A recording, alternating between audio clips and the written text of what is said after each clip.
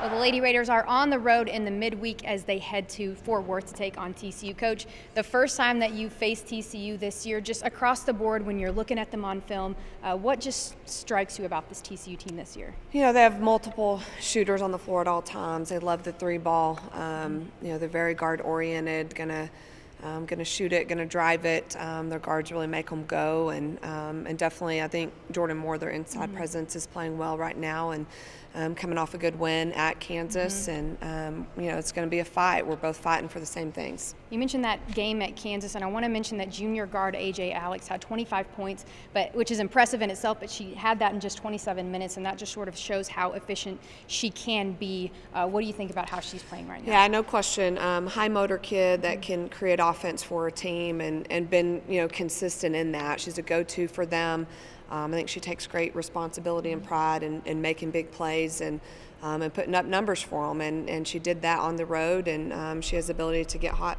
You look back at that Baylor game, you host number 2 ranked Baylor here, and you had mentioned in the post-game press conference that you really liked just right off the bat the energy that they showed. What does that mean to you that they can play such a strong team in Baylor and to be able to come out with such a good start? Yeah, we're still trying to get better every day. I think you know, it's important that this phase of league play and time of the year that you stay focused on that, and we have a lot of room for growth still that needs to occur. We got a young team, and so I think it shows that they have a lot of fight in them. They're continuing to get better, and they just have to stay together and stay the course. It's a tough league, and you're going to be tested in every way. Rasay and Laren both had a double-double in that game against Baylor. I guess just what are you seeing from your guards, and what impresses you the most with how they're playing right now?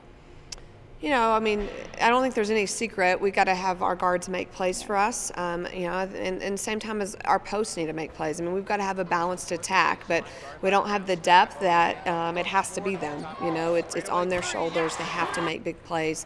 They have to hit open shots. They've got to score it for us. They've got to distribute. They've got to feed the post. They've really got to do a little bit of everything, and that's why they came here. They wanted those opportunities. Right. They wanted to play and be the one. Again, TCU on Wednesday. You can watch that game on Fox Sports Southwest, and you can watch the OU game on Saturday, also on Fox Sports Southwest. But everything that you need for Lady Raider basketball, you can find at texastech.com. For Coach, I'm Taylor. This is Courtside with Candi.